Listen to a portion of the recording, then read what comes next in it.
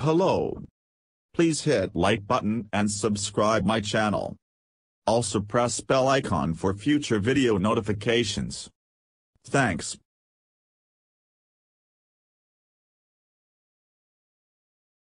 Last updated, 17th January 2023, 14:21 Indian Standard Time. The scheme was formally established by the signing of the exchange letters by India and the UK on 9th January. Representative image, a statement from the Ministry of External Affairs, MIA, during the 15th India-UK Foreign Office Consultations, FOC, stated that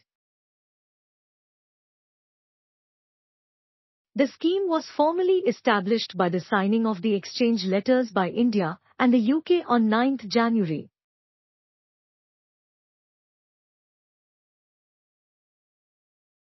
A statement from the Ministry of External Affairs, MIA, during the 15th India-UK Foreign Office Consultations, FOC, stated that the program would be launched on 28 February. Due to the reciprocal nature of the scheme, UK professionals in similar positions would also be able to take part in this professional exchange to live and work in India. The initiative, which will initially operate for a period of 3 years, will likely begin in March, said High Commissioner Vikram Doraiswamy in a speech at the Indian High Commission in London. The speech took place right after the ceremony where documents were signed and exchanged between the two nations.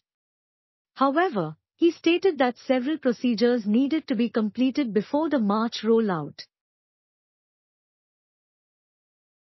India-UK Young Professionals Scheme eligibility criteria to prove that they can support themselves while in the UK, Indian candidates must show a certain amount of money in their bank accounts, reported Money Control.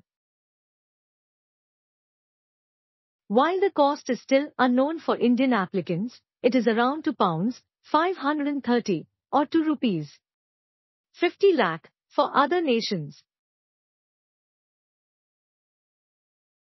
The other requirement is that applicants must be degree holders and cannot be financially responsible for or have children under the age of 18 living with them.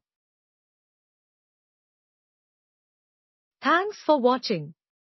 Please like, share and subscribe my channel.